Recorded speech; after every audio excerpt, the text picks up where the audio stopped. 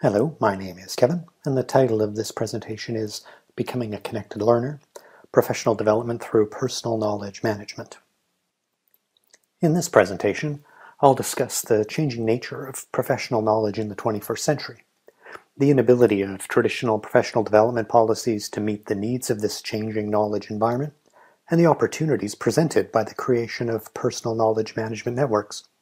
These networks are based on a process described by Jarche as consisting of open and public seeking of relevant information, making sense of what is found and building upon it, and sharing that enhanced information back to others. I'll also talk briefly about the value of scaling personal knowledge networks up into organizational knowledge networks and community knowledge networks. So let's start with a discussion of the changing nature of professional knowledge today. Siemens described how in the past it was not uncommon for a professional to learn what she or he needed to know as part of their apprenticeship, education, or training and continue to use that same body of knowledge for their entire career. Today, however, the knowledge required to be a successful professional is constantly expanding and changing. This requires an unending process of learning and unlearning, and requires continuous professional development. There's simply too much knowledge today to be kept inside the head of each individual, and instead information technology allows us to create networks of knowledge where information can reside within the minds of others and within the network itself, and can be accessed when needed. To understand this, it's better to start thinking, as described by Downes, of knowledge as a process rather than as a static thing. A person doesn't read a stack of books and obtain some knowledge and then become a doctor. Instead, a person enters into a process of becoming a doctor through reading, but also through interacting with others, conversations, reflecting on experiences, and through extensive practice. Developing a personal knowledge network can be an important part of obtaining new knowledge, revising or discarding existing knowledge, reflecting on knowledge, and participating in knowledge communities. It can be an important part of the process of becoming a professional. In addition to the challenges of coping with an ever-growing and changing body of knowledge, many professionals also face a lack of institutional support for their professional development. In tough economic times, the PD budget can often be one of the first things to cut. For others, the kind of professional development made available by the organization might not fit with their learning objectives. Staff development is all too frequently limited to training courses taught using very traditional methods. And for others who work as independent consultants, there is no institutional support at all. For all these people, developing a personal knowledge management network can be a critical tool in staying up to date and competitive in today's knowledge economy. Okay, so what is a personal knowledge management network anyway? It's a self-directed, individual learning process where you take control of your own learning needs using an ever-growing set of open educational resources and social media technologies. To start, you must first establish your own learning objectives. Figure out what it is you want to learn. The next step is to search for the best learning materials to best meet your learning objectives. These materials must then be organized for later reuse. The information sources must also be evaluated and continually filtered to ensure that they continue to meet your identified learning objectives. In some cases, personal knowledge management networks also include automation tools to speed up the discovery and organization tasks.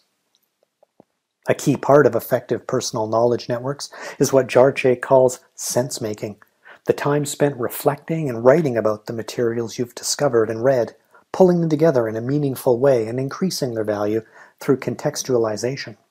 Finally, the results of the searching and sense-making should be shared with others who will themselves learn from your contributions.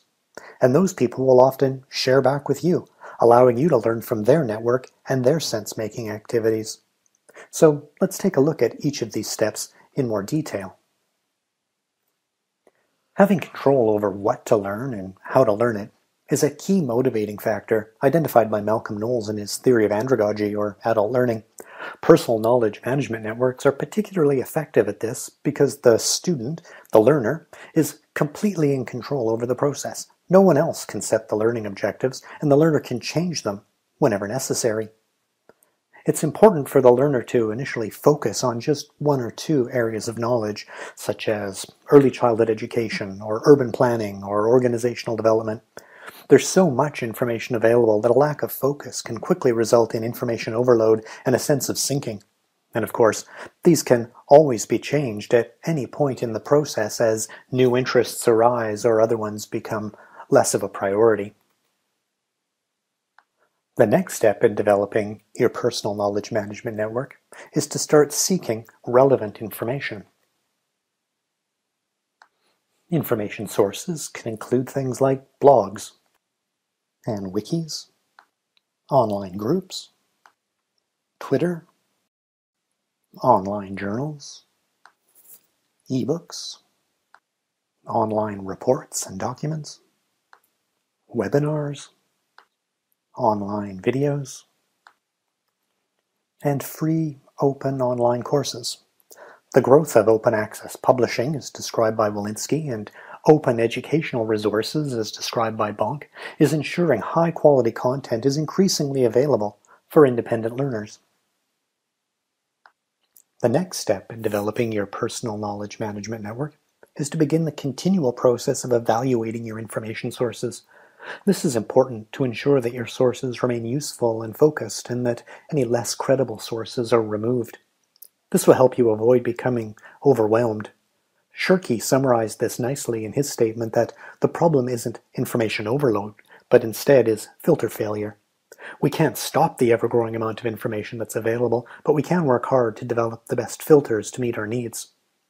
Be careful, though, not to only include sites in your network that you agree with. It's important to include a breadth of credible information in your network, and having contrary opinions as part of it can be useful in stimulating new ideas and innovations. The main thing to remember, though, is that you're in control of this process, so tweak it as required. If you're ever feeling overwhelmed, increase the filtering. If you feel like you're missing out, ease off it a little. It's up to you. Next, as you begin discovering more and more information sources, you'll need to start organizing them to avoid getting overwhelmed and to help with future recall. There are many tools and strategies available out there, including social bookmarking sites like Delicious, social citation management sites like Zotero, and information management tools like Evernote. All of these can help you stay in control of your increasing body of knowledge and ensure you can quickly and easily dip into them when necessary. The next step can be to investigate options for automating some of this work. Many people find it a challenge to keep on top of their personal knowledge management tasks, and finding a good automation strategy can help. Tools for this include RSS feeds to pull blog and journal content into a single location, saving you the need to visit each site individually. Twitter lists that can centralize relevant tweets. Google alerts that will notify you of new information that's been added to the web. And new services like If This Then That, which provide advanced automation features. For example, you can set it up so that when you retweet a useful tweet, the link is automatically bookmarked for you in Delicious. It's very simple, but little time savers like these, repeated multiple times a day, can be extremely helpful. The next step is one of the most important, and also one of the hardest. This involves actually reading the content you've discovered, reflecting on it, and writing about it from your own unique perspective, often enhancing it with your personal experiences. Jarche calls this adding value to the information you've discovered, making it part of your deeper learning and professional development, but also enhancing it for others, who will also benefit from your thoughts. Tools for sense-making can include personal blog writing, probably one of the most effective ways of getting inside a topic, grappling with it, and making it part of your own internal knowledge. It can be hard, and it can take time, but meaningful learning always takes some effort. To add value can include commenting on the blogs of other people, or structuring your ideas into presentations like this one. Or if you're even more creative, making videos like this. Information technology provides a wide variety of creative tools now to let you take the information you've found, explore it, think about it, and then create something new with it. The next step is to share what you've found with others, and to also share your sense-making efforts. It's important to recognize that you are part of a wider network of learning involving hundreds or even thousands of others. Keeping this in mind can help to reduce or eliminate the sense of isolation that's a critical barrier in much online self-directed learning. Tools for sharing include many of the same ones used for your own searching, such as Twitter, LinkedIn, Facebook, Delicious, and some newer tools like Scoopit and Paperly for creating your own online magazine based on knowledge sources you've gathered around the web. Sharing is a critical component to everyone's personal knowledge management strategy. We've spent some time now clarifying the many steps of personal knowledge management, including developing your personal learning objectives, seeking, filtering, organizing, automating, sense-making, and sharing. Now, I want to talk briefly about the benefits of implementing your own personal knowledge management strategy. One benefit is that it's free. Everything you need is freely available on the web. Now, some journal articles, webinars, or online courses may continue to reside behind paywalls, but there's so much out there now that you can often bypass these completely and meet your needs with open resources. The tools you need to develop your personal knowledge management network, like Twitter and Delicious, are also all freely available. Another benefit is that it puts you in control of your own learning. You decide what you want to learn, when you're satisfied with your learning, when you want to learn more or stop learning anymore, and when to move on. The absence of external authority is very liberating after being schooled for so many years. The use of personal knowledge management networks is powerful because it's social. Research by Huang and others tells us that learning with others is extremely effective, not just in our acquisition of knowledge, but also, according to Harrington, Oliver, and Reeves, in reducing our sense of isolation, which can serve as a significant deterrent to learning.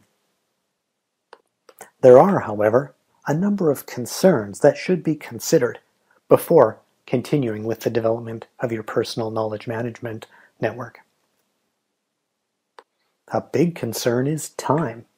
That following a personal knowledge management strategy will simply take too long. It is certainly true that it will take some time, but it will be an investment well made.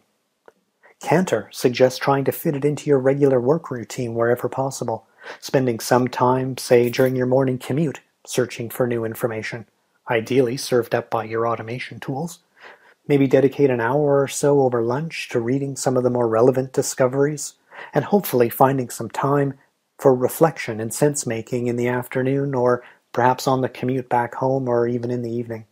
It won't always be possible, but remember that you're in control of this process and that you can decide how much or how little time to devote to it. It'll certainly be a challenge, but it's definitely possible and definitely worth it. Another concern is privacy. Some people simply refuse to use social media tools for philosophical reasons, not wanting to share their data with the private corporations that run these tools. The services we've described are all free, but they do make claims to your data. You'll need to determine your own comfort level and act accordingly. Only you can tell whether the benefits of professional development via social media outweigh these privacy concerns. The continued growth in social media points to either widespread ignorance of this issue or a sufficient comfort level with the existing privacy policies, but it's something that you should consider for yourself before proceeding. Another concern is that some workplaces continue to block social media sites altogether, not understanding their opportunities for development. If you encounter this, you may try to educate up your decision-making ladder about the benefits of professional social media use. Or you may need to restrict your activities to your own devices. Issues of power and politics may also become apparent in the workplace, with employees possibly facing disciplinary action for statements made on online media sites.